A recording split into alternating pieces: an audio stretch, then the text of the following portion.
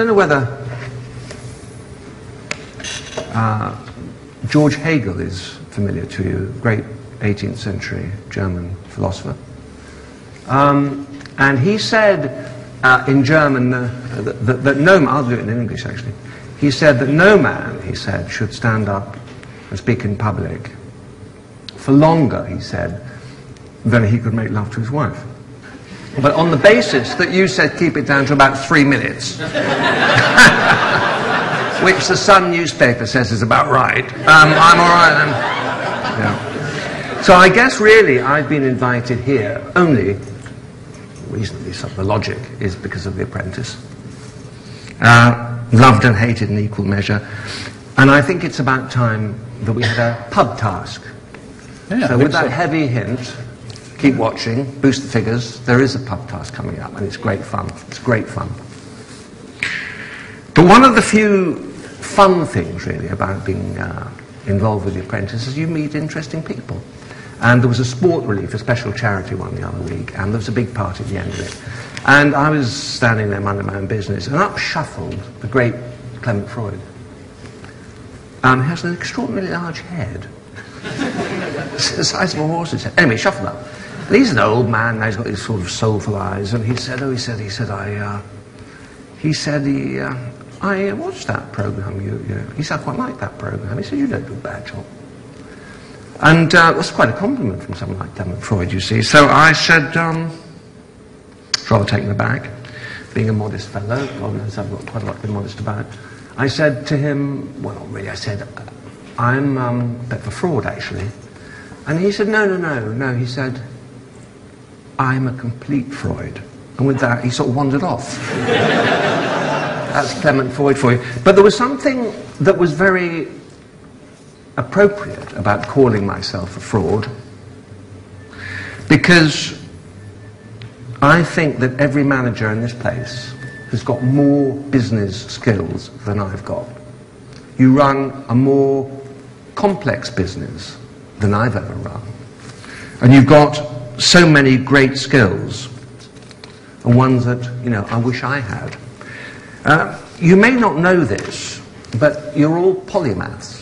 And I know that because I asked Margaret about polymaths. I said, I've run across this word polymath.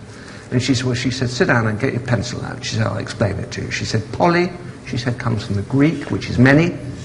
So, for instance, you get polytechnic, many technical things. You get polystyrene. You get polyana. You get all sorts of things. But polymath means that you have many, many skills.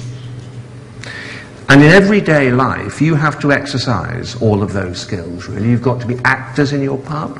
And you know that you've got to put on a bit of a performance. You've got to be restaurateurs, you've got to be chefs, you've got to be cellarmen, you've got to be marketing people that can get out there and build a business and drive it forward. You've got to be publicists that can publicize and bring people in. You've got to be building maintenance managers, if you like. You've got to, be able to look after your buildings. You've got all of those things. You've also got, I guess, to have the patience of Job. You've got to be marriage guidance counselors.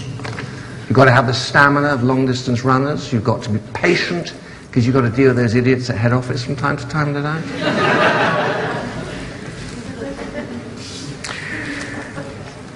But like me, in The Apprentice, you've got to work within a framework.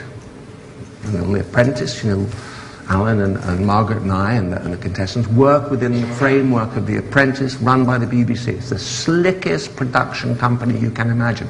And I went last night to a theatre in Soho. Some of you may know it, the Rex in Rupert Street, and seen better days actually.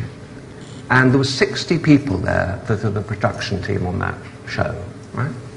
And they make it happen. And just as we can only function within the framework of The Apprentice and the BBC and all the money they throw at it, so you guys can only really operate within the framework of Fuller's. And this isn't some sort of management directive that I've received, but Fuller's makes it happen, or gives you that framework, that platform whereby you can run great businesses. Because each of those houses is your own business in that way, So in that sense, I guess you're very lucky. And then you go back and you think, well, the Publican Awards, I think, were 10 days ago or so. Just about that, Nick, yeah. Yeah.